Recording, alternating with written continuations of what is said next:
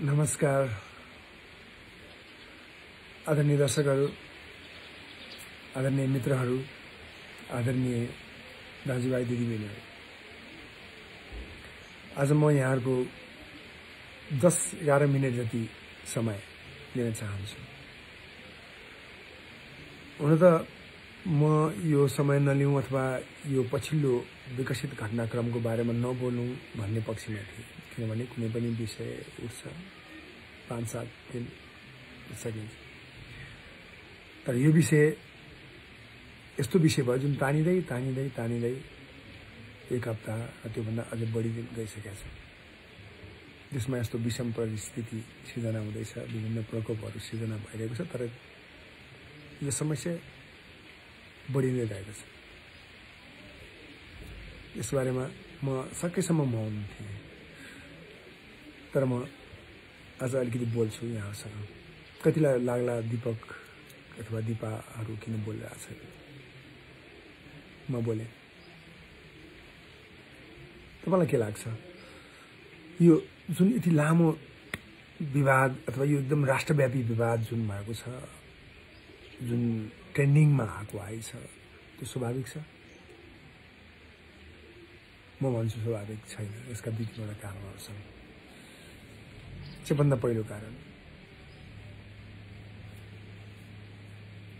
महानायक राजेश हमालजीलाई जुन खालको सपोर्ट, जुन खालको एकदमै धेरै यति धेरै चासो र यति धेरै समर्थन आएको छ, अथवा अर्को हाम्रो टिमलाई जुन प्रकारको एकदमै धेरै गाली आएको छ, जुन राष्ट्रव्यापी भएको छ विषय, यति धेरै चलचित्र कर्मी प्रतिको अगाध स्नेह, यति धेरै चलचित्र प्रतिको चासो यस्तो भइदिएको साँच्चै हो भने नेपाली चलचित्रको अवस्था यो हुन्थेन। वर्षमा एकाध चलचित्र हो कि होइन चलेको जस्तो हुन्थेन। यस्तो धेरै चाख हो, यस्तो धेरै प्रेम, यस्तो धेरै स्नेह भएको भए नेपाली चलचित्र आज कहाँ पुगिसक्थ्यो, जहाँको त्यही अथवा लगभग समस्याग्रस्त छ। किन? यसको कारण चाहिँ के हो भने, यहाँ राजेश हमालजीका फ्यानहरू राजेश हमालजी प्रतिको प्रेम व्यक्त गरिरहनु भएको छ, केही प्रतिशत त्यो छ, तर त्योभन्दा पनि ठूलो प्रतिशत छक्का पन्जाब ब्रान्ड प्रतिको प्रहार सबैभन्दा प्रमुख कारण हो। तपाईहरु भन्नु होला यो कसरी? सबभन्दा पहिलो कुरा त एउटा ठूलो ब्रान्डले अर्को राजेश हमाल ब्रान्डलाई उसको महानायक हो कि होइन भन्ने प्रति औँला उठायो। त्यो रङ हो, त्यहाँ गल्ती भयो। हामीलाई अधिकार थिएन। राजेश हमालजी महानायक हो होइन भनेर टिप्पणी गर्ने अधिकार हामीलाई कमसेकम छैन, किनभने हामी एउटै कर्ममा छौं। एउटा ब्रान्डले अर्को ब्रान्डलाई आरोप लगाउनु हुँदैन। त्यो इतिहासको काम हो, जनताको काम हो, देशको काम हो। राजेश हमाल सुपरस्टार अथवा महानायक हुनुहुन्छ हुनु हुँदैन अथवा हो होइन, त्यो उहाँको काम होइन। हाम्रो महानायक राजेश हमाल भनिएको छ, हामीले पनि भनिदिएर केही पनि बिग्रिदैन, किनभने राजेश हमालजीलाई महानायक भन्दाखेरि हामी नसानो पनि हुँदैन। किनभने इन्डस्ट्रीले एउटालाई महानायक मान्छ भने हामी त्यसलाई रेस्पेक्ट गर्नुपर्छ, किनभने एक त हामी त्यो महानायकको दौडमा छैनौं, हामीलाई त्यो ठाउँमा पुग्नु पनि छैन। तर अर्को कुरा चाहिँ एउटा कलाकार भइसकेपछि अर्को कलाकारको बारेमा राष्ट्रिय मिडियामा अथवा कुनै मिडियामा हामीले टिप्पणी गर्दाखेरि हामी चुकेको हो, हाम्रो साथीहरू चुकेको। गलतलाई गलत भन्नुपर्छ। मैले पहिला पनि भनेको थिएँ, दिपाजीले जुन कुरा भन्न चाहनु भएको थियो अभिभावकत्व लिने भन्ने कुरा, त्योसम्म ठिक थियो, तर उहाँले प्रयोग गरेका शब्दहरू अलिकता र उहाँको बडी ल्याङ्ग्वेजले उहाँलाई साथ दिएन। राम्रो होइन, राम्रो भएन, राम्रो सुनिएन।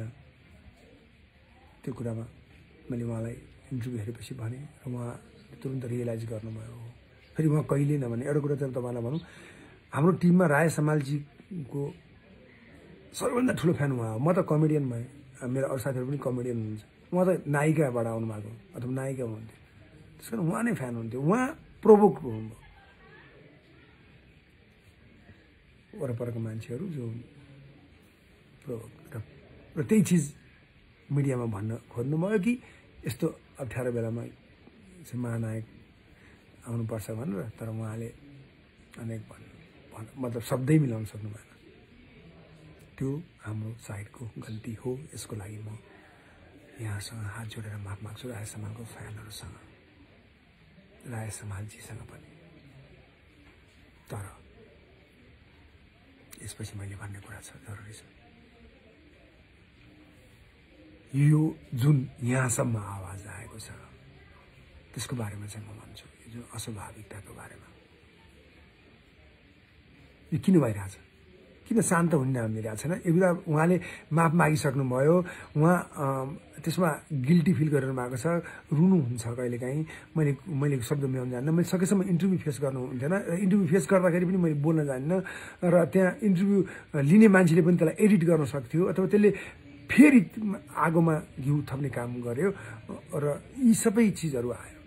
तर यो किन भइरहेछ तपाईँलाई भन्छु, हिजो मैले यति धेरै गाली, यति धेरै नफरत, यति धेरै कन्टिन्यू भएको भए माफी माग्दा पनि भएको भएपछि मैले साइबरको साथीहरूसँग सल्लाह गरेँ, यो के हो, यो स्वाभाविक हो। राजेश हमालजीको सब फ्यानहरूले हामीलाई एकदम सबै हो त, यो देशै उर्लेको हो त।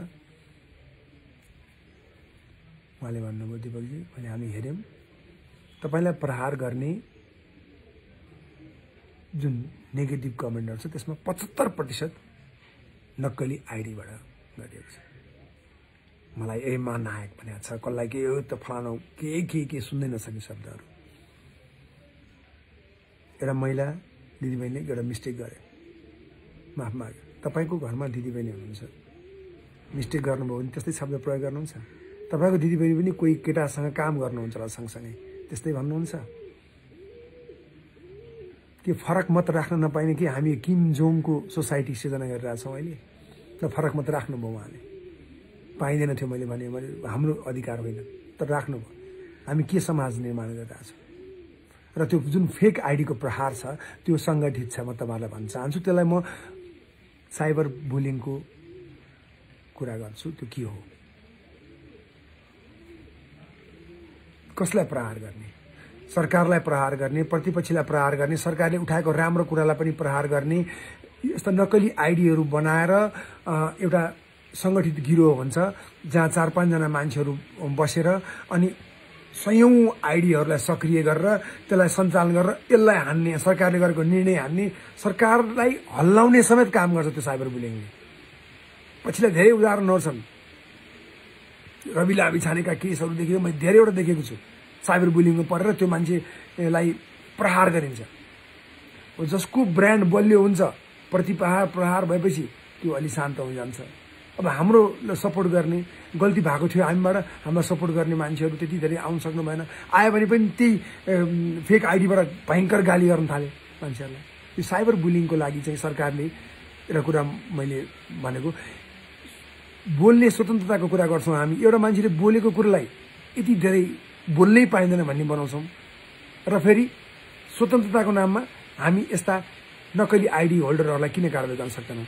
किन तपाईँले आफ्नो आइडी खोल्दाखेरि चाहिँ पासपोर्ट, नागरिकता राखेर खोल्नु पर्ने गर्दैनौँ? एउटा मान्छेले 200-100 आइडीहरू बनाएर यसरी पेलिरहेको हुन्छ। अहिले हाम्रा साथीहरू बिचरा, हामीलाई माया गर्ने साथीहरूले त्यो चिज ठेक्नै सक्नु भएको छैन। उहाँहरू दिपाजीलाई माफी मागिसक्नुभयो, प्लिज भनेर थाक्नु भएको छैन हाम्रो फ्यानहरू। यो साइबर बुलिङमा परेका छौँ हामीहरू। यो कुरा म तपाईँहरूलाई भन्न चाहन्छु, साइबर बुलिङले धेरै चिज, अहिले तपाईँले फेसबुकमा जुन देख्नुहुन्छ त्यो रियल हुँदैन। अनि स्वाभाविक केही राम्रा ट्रोलहरू छन् भने केही ट्रोलहरू पनि छन् जो चाहिँ एउटै चिजलाई बार बार गर्छन्। अनि सेलाउन लाग्यो भने पनि फेरि बार बार गर्छन्।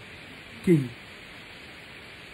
त्यो बुलिङमा रहेका मान्छेहरू, तपाईँले कुनै पनिले त्यस्तो गर्यो भने, ट्रोल भनेको कसैलाई व्यङ्ग्य हान्ने पाइयो, म आफै व्यङ्ग्यको मान्छे, तर बुलिङ त्यो कुरा बुझ्नु होला। र अनि अर्को केही सोसियल साइटका केही यस्ता पेजहरू छन् उनीहरू पनि त्यसबाट सञ्चालित हुन्छ एउटा गिरी हो त्यसमा हुन्छ म फेस गर्दै आइरहेको छु कहिले सपोर्ट गरे जस्तो सपोर्ट कहिले विरोध गरे जस्तो र कुनै एउटा ग्रुपबाट सञ्चालित भएर अर्को ग्रुपलाई प्रहार गर्ने त्यो सङ्गठित चिज हो हामी त्यसको शिकार पनि भएका छौँ राय समालजीको फ्यानको गालीलाई र त्यस्तो कामहरू चाहिँ के हुन्छ नि सामान्य नर्मल मान्छेलाई आक्रोशित बनाउनु अझै उत्तेजित बनाउनु ओहो यो कुरा त सेलाउँदै सेलाएन भनेर बनाउनु किनभने 50 जनाले यो मैले लगाएको भेस्ट यो खराब छ एकदम नराम्रो छ भन्यो भने खराब छ नराम्रो छ नराम्रो छ भन्यो बाहिरको मान्छेलाई ए हो कि क्या भन्ने हुन्छ बस साइबर बुलिङ यही हो यो हामी यसलाई रोकेनौँ भने हामी अलिकति ठाउँ दिने बित्तिकै त्यसले हामीलाई सकिन्छ कहिलेकाहीँ सरकारले गरेको राम्रो काम पनि खत्तम हुन्छ प्रतिपक्षले उठाएको राम्रो कुरा पनि खत्तम हुन्छ यस्तो साइबर बुलिङमा भर पर्छ अनि हामी फेसबुकले सरकार हल्लाउने फेसबुक अथवा सामाजिक सञ्जालले चाहिँ आरोप लगाउने बोल्न नदिने खेद दिने काम हुन्छ यो यताको कुरा गरेँ मैले अनि अर्को अब हामीबाट गल्ती भयो हामी माफी माग्यौँ यस्तो माग्नै पर्छ हामी कलाकार भएर अर्को कलाकारको बारेमा त्यसरी टिप्पणी नगरेको राम्रो गर्नु हुँदैन यसबाट पाठ पनि सिक्यौँ गल्ती मान्छेबाटै हुन्छ हामीबाट पनि भयो म अथवा हाम्रो टिम धेरै पटक यसमा परेको छ सिक्दै सिक्दै आएका छौँ घमण्ड छ भन्नुहुन्छ घमण्ड छैन हात जोड्छु घमण्ड छैन सडकबाट आएको चप्पल लाएर आएको घमण्ड छँदै छैन अलिकति बोल्ने मानिस किनभने हाँसी व्यङ्ग्यबाट आएको व्यङ्ग्य हान्दै हान्दै हान्दै आएको अहिले सिनेमामा आइयो घुम्दै फिर्दै यहाँहरूको मायाले यो त बानी चाहिँ त्यही नै छ व्यङ्ग्य हानिन्छ किनभने व्यङ्ग्य हान्दै आएको अब चाहिँ ठुलो भइस् त तेरो भयमा खुट्टा छैन अब फेरि हाम्रो नेपाली समाजमा चाहिँ अलिअलि पैसा कमायो अथवा अलिकति प्रगति गऱ्यो भने ए फुल्छ अहिले आज भयमै खुट्टा छैन त्यसको भन्ने छ हामी हरेक सामाजिक काममा सकेसम्म हात मिलाउँछौँ सिनेमा सफल भए सँगसँगै त्यो पैसामा केही न केही सामाजिक दायित्व पनि छ भने त्यो दायित्वमा लगाउँछौँ कोसिस गर्छौँ सकेसम्म हल्ला पनि कमै गर्छौँ दिपाजीले नै पनि कतिवटा चिज गर्नुभएको छ कतिवटा त्यो यहाँ कसरी भन्नुहुन्थ्यो किन भन्नुहुन्थ्यो प्रचार गर्नु गरेका छौँ घमण्ड छैन प्रभुको भगवानको डर छ तर मान्छेमा कहिलेकाहीँ चिप्लिन्छ तर यो कुरोलाई लम्माउँदै तान्दै अब त भयो चुप्प लाग्यो अब त भयो भने तानेको छ साइबर बुलिङले हो यो अनि नर्मल मान्छेलाई पनि राखेछ त्यो त सुपरस्टारै होइन मानाकै होइन भन्यो यस्तो भन्यो उस्तो भन्यो ए त्यो दिपक खतै ए बोल तँ लेख उत्तेजित बनाइदियो अनि अब यो दोष भयो यहाँसम्म गयो मिलाउनतिर कोही गएन अहिले पछिल्लो चरणमा दिपाजी एकदम मलाई गिल्टी फिल भयो रुनु भयो एउटा महिला मान्छे अनि अब के गर्ने माफी मागिसक्नु भयो र हाम्रो साथीहरू जीवनभर केही साथीहरू जीवनभर राय समालजीलाई गाली गर्नुभयो त्यो यस्तो कहाँ सुपरस्टार कहाँ यो इन्टरभ्यूमा पनि भन्नुभएको छ धेरै पटक दिपाजी पहिलो मान्छे होइन कहाँ यस्तो तर अहिले आई एम विथ राय समालजीसँग म महानायकसँग म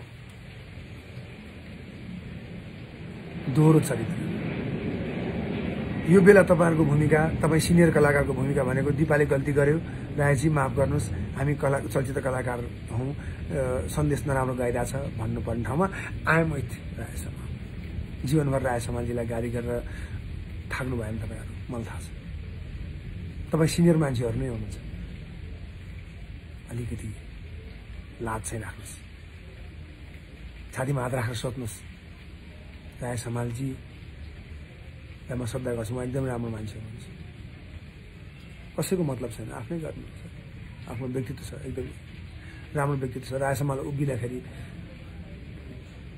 पर्सनालिटी राम्रो छ नेपाली चलचित्रको महानायक हो भन्दाखेरि उहाँको व्यक्तित्व त्यो अनुसारको छ तर तपाईँ त्यसको प्रशंसा कहिले गर्नु भएन, गाली गर्नु भइरहेछ भने सुटिङमा ढिला आयो, कहिले के गर्यो, कस्तो गर्दैन, यो गर्दैन, त्यो गर्दैन, जिन्दगीभर तपाईँले गाली गर्नुभयो। तर अहिले आयो मुथि राजेश हमाल होइन, सिनियर हो तपाईँ। अनि केही मान्छेहरू ट्रेन्डिङमा घर बसिरहनु भएको थियो, युट्युबर आयो, दिपाजीलाई गाली गर्यो, ट्रेन्डिङमा आइहाल्छ। अनि इन्टरभ्यू दिन छोड्नु भएको धेरै भएको थियो। अनि राजेश हमालजी त एकदम भयङ्कर, यता उता उता उता तपाईँले गाली गरेर राजेश हमालजीलाई ठाउँ ठाउँमा मलाई थाहा छ। तपाईँ मिलाउनु त जानु भएन, यसलाई घिउ थप्नु जानुभयो। सिनियर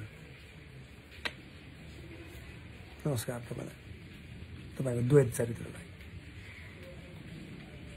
एउटै राख्नुहोस्। यहाँ हामीले गल्ती गऱ्यौँ, यहाँबाट पनि माफी पनि यहीँबाट मागिरहेको छ। यो आक्रोश तपाईँहरूसँग होइन, तपाईँको प्रवृत्तिसँग मात्रै हो। र पछिल्लो चरणमा दिपाजीको जुन अवस्था भयो, माफी माग्नुभयो र थुप्रै कलाकार साथीहरूले लेख्नुभयो, सपोर्ट गर्नुभयो, दिपाजीले गल्ती गरे हो तर अब माफ गरिदिनुहोस् भनेर लेखिदिनु भयो, हिम्मत गर्नुभयो। र साइबर बुलिङमा त्यो नक्कली आइडीले गाली पनि गर्यो तपाईँलाई, कतिलाई इनबक्समा आएर गाली गर्यो होला, किन लेखे त्यसको बारेमा भनेर। त्यो तिनीहरू नै हो, यो मिलाउन नचाहने, यो हाम्रो ब्रान्डलाई खत्तममा आओस् भन्ने चाहनेहरूको काम। गल्ती गरेकोमा क्षमाप्रार्थी छु, ढोग्छु, हामीबाट गल्ती भएको छ, हामी सुध्रिन्छौँ। तर यस्ता साइबर बुलिङहरूसँग, यस्ता बुलिङहरूसँग चाहिँ किन डराउनु भने म पनि विद्यार्थी सङ्गठनबाट आफ्नो करियर सुरु गरेको, कलाकार पछि भएँ, पञ्चायत व्यवस्था विरुद्ध पनि लडेको छु र हरेक परिवर्तनमा लडेको छु र हरेक पटक अन्याय हुँदाखेरि कसैको लागि सपोर्टमा बोलेको छु। त्यस कारणले गर्दा सडकबाट आएको छु, गल्तीमा म खुट्टै ढोकेर माफ माग्न तयार छु। तर यदि गल्ती हुँदैन अनि अब जबरजस्ती अब गल्तीको माफी माग्दाखेरि पनि तैँले बोल्न पाउँदैनस् भनेर मेरो स्वतन्त्रतामाथि, मेरो बोल्ने व्यक्तिगत स्वतन्त्रतामाथि पनि प्रहार गरिन्छ र मलाई यो हामीलाई यो इन्डस्ट्रीबाट खेद्न चाहन्छ भने चाहिँ सडकबाट आएको, गाउँमा अलिकति जमिन पनि छ, हुँदा टेकिँदैन भने त्यस्तोसँग चाहिँ यस्ता सङ्गठित अपराधहरूसँग चाहिँ डराइएन। आफ्नो गल्तीसँग डर लाग्छ, गल्ती गरियो, डर लाग्यो, सिकियो, घमण्ड पनि छैन। तर तपाईँहरूले सोच्नु भएको छ यिनीहरूलाई घरमा लखट्छु, अब यो एउटा चलचित्र क्षेत्रमा यिनीहरूले गरिरहेछन् अनि यिनीहरूलाई लखट्नुपर्छ, यिनीहरूलाई यिनीहरूको फुर्ती धेरै भयो यिनीहरूको भन्ने तपाईँ गलत व्याख्या गरेर अनि यसरी सङ्गठित रूपमा अनि यो ब्रान्डलाई सक्यो भने तपाईँलाई त्यत्तिकै आनन्द हुन्छ। गाउँघरतिर मुतको न्यानो भन्छ, त्यत्तिकै आनन्द लाग्ने। त्यस्तो छ भने चाहिँ फेरि त्यस्तो खालको नेचर छैन। सडकमा फर्किनु तयार छु, फेरि हलो जोत्नु तयार छु, किसानकै छोरो हुँ, गाउँमा जग्गा पनि अलिअलि छ हजुरबाको, जानु तयार छु। तर यस्ता बुलिङहरूसँग डराउँदैन म। खालि तपाईँलाई सचेत मेरो जो राजेश हमालजीका रियल फ्यान हुनुहुन्छ, जसको मन दुखेको छ, उहाँहरूसँग चाहिँ हात जोड्छु। जो कलाकारले अहिले यो कुरा मिलाउनुतिर लाग्नुभयो उहाँहरूलाई पनि नमन छ, प्रणाम छ। जो दर्शकहरू पनि गल्ती भयो, अब मिलाउँ यसलाई। यति लामो मान्छे मारेको जस्तो, यति लामो क्राइम गरे जस्तो एउटा पिएमदेखि प्रधानमन्त्रीले समेत मिस्टेक गरे हुन्छ जीवनमा। ठुल्ठुला शासकहरूले मिस्टेक गर्छन् र माफी मागेपछि र स्पिच गरेपछि त्यो कुरा सेलाउँछ। यो सेलाउन सकेन, किनभने सेलाउन दिएन। यिनीहरूको करियर सक्दिनुपर्छ भन्ने मान्छेहरूको बढीमा एउटा मिस्टेकमा त्यस्तो चिज नगर्नु होला।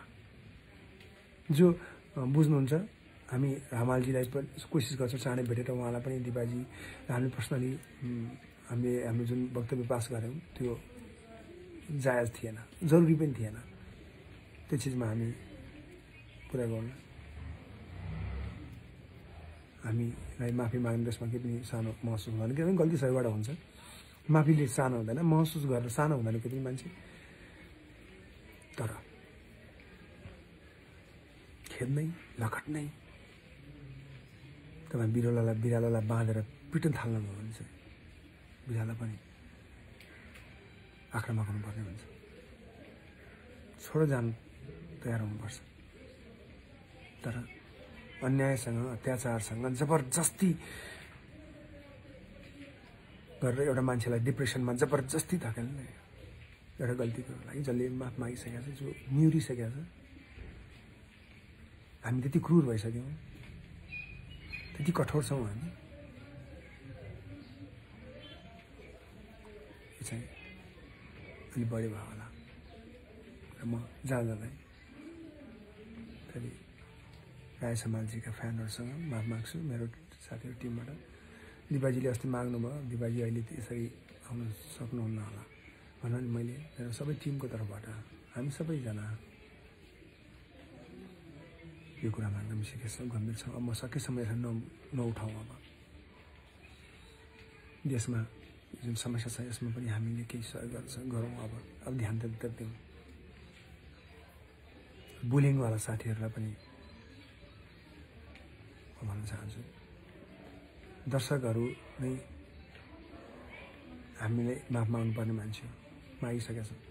तपाईँहरू यो चिजलाई अझै पुल नगर्नुहोस् प्लिज। र मलाई थाहा छ एकदम माया गर्नुहुन्छ त्यो बुलिङवालाहरूसँग म डराउँदैन मैले भनिसकेको छु। मैले एउटा स्ट्याटस लेख्दाखेरि मलाई 1500 गाली आउँछ लगातार। दिदीबहिनीले नपढ्नु होला पनि हालेँ, तर मलाई के थाहा छ भने त्यहाँ 13,000 15,000 लाइकहरू हुन्छ। हाम्रो बान्जा कस्तो पनि त्यो गालीतिर आँखा जान्छ, तर त्यत्रो हजारौँ माया गर्ने मान्छेतिर जाँदैन। त्यस कारण मलाई थाहा छ माया गर्नुहुन्छ।